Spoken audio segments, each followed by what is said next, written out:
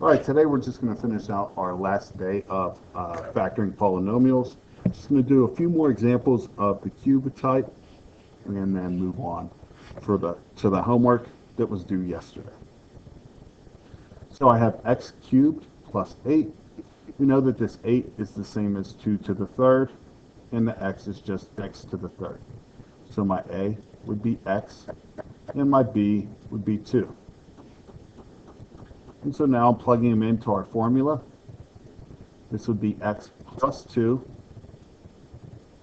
and then x squared, and then it's minus ab, which would be 2x, and then plus b squared, which would be 2 squared, and that's 4.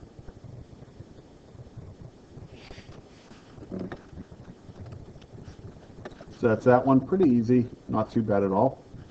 Move on to the next one, x cubed minus 27. Again, this is x to the third, so a is x. b, if I look at what negative 27 is, that's going to be 3 to the third, so that's 3. And now I'm just using my formula. First it's a minus b, so that would be x minus 3. And then x squared, and then it's plus a times b, so 3x, plus b squared, which would be 9. Final answer, can't factor any further. Lastly, we have x cubed minus 64. 64 is the same as 4 to the third, and then that would just be x. So it's going to be a minus b, so that's x minus 4, and then x squared minus ab, which would be 4x, and then it's going to be, oops, sorry, that's a plus, and then it's going to be plus 4 squared, which is 16. Those are just a couple more examples from our factoring polynomials, especially whenever we have the cubics.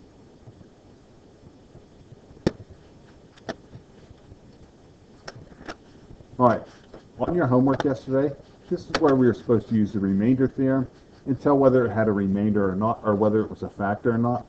All I would have had to do was plug in my negative 3. This would be negative 2 times negative 3 to the third. That's negative 27. Minus 9 times negative 3 squared. That's 9. Minus 4 times negative 3 plus 8. Negative 2 times negative 27. That's going to give me a positive 54. Minus 81 plus 12 plus 8. 54 minus 81 is going to be negative 27. Sounds right. Plus 20. It gives me negative 7, so this would not be a factor. Number 2, plug it in. 2 cubed is 8.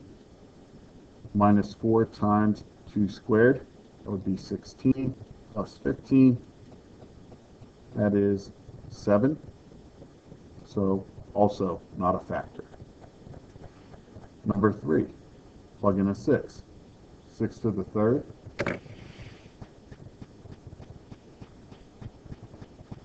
is 216.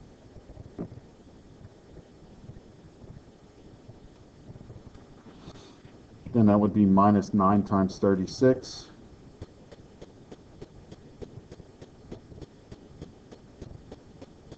Plus 21 times 6.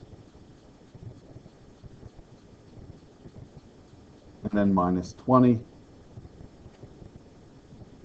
which is negative 2. Still not a factor. Number 4, do negative 4 to the fourth. That's 256. And then it would be minus 256, because 4 to the third is 64. times 4. So that'd be negative 64 times 4, which would be 256. So it's 256 minus 256. Those cancel out. 3 times 16, that's 48. And then 17 times 4 times negative 4 is negative 68. So negative 68 plus 48, that is negative 20, plus 27 is 7. Number 5, we're just doing negative 5 to the 4th.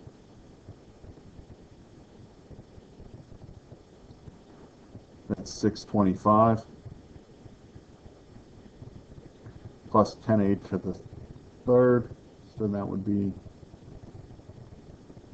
625 minus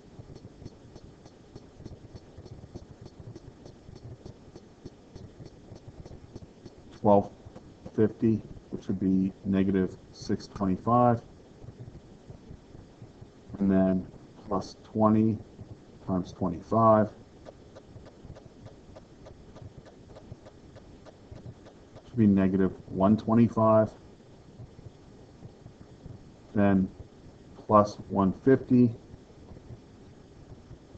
should be 25 minus 34, which is negative 9. Number 6, we're doing 5 to the 4th. That's 625. And then it's negative, so that's going to give us negative 625. 5 to the 3rd is 125. So it'd be negative 125. So negative 7 times negative 125.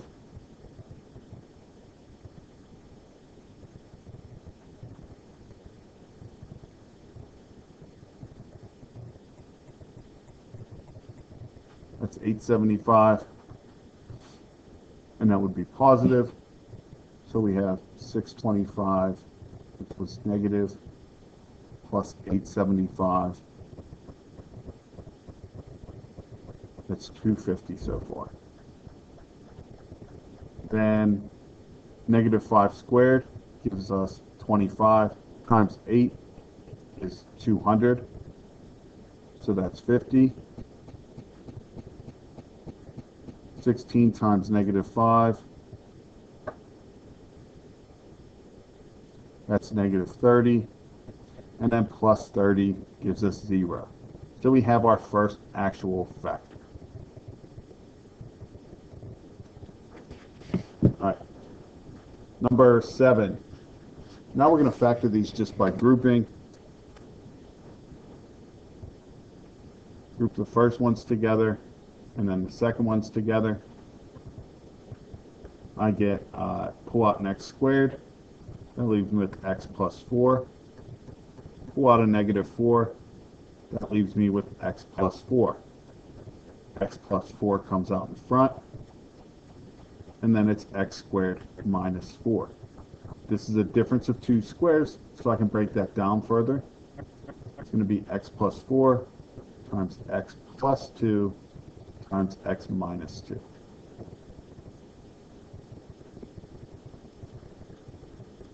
Next one, group them together. I can pull out an x squared. It gives me x plus 3.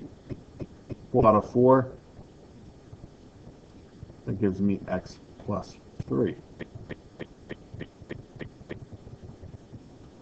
This would be x plus 3 times x squared plus 4. This will not simplify because it's not a difference of 2 squares. So we're done. Number 9. This one looked harder because there was nothing to pair with this back x. But it wasn't so bad actually. All you had to do was realize you could factor out x from each. That gives you x squared plus 5x plus 6. And then can you factor this out further? You actually can. Because it would be 2 times 3 gives me 6, and 2 plus 3 gives me 5. So it should be x plus 2 and x plus 3. And last one, factor out an x squared, gives me x plus 2. Factor out a negative 5, gives me x plus 2. And just regroup them together. X plus 2 times x squared minus 5. This won't simplify because this is not a perfect square, so I'm done. All right, you're going to have a homework with some more of this tonight, and then you're also going to have the cubic ones that we've been doing so far.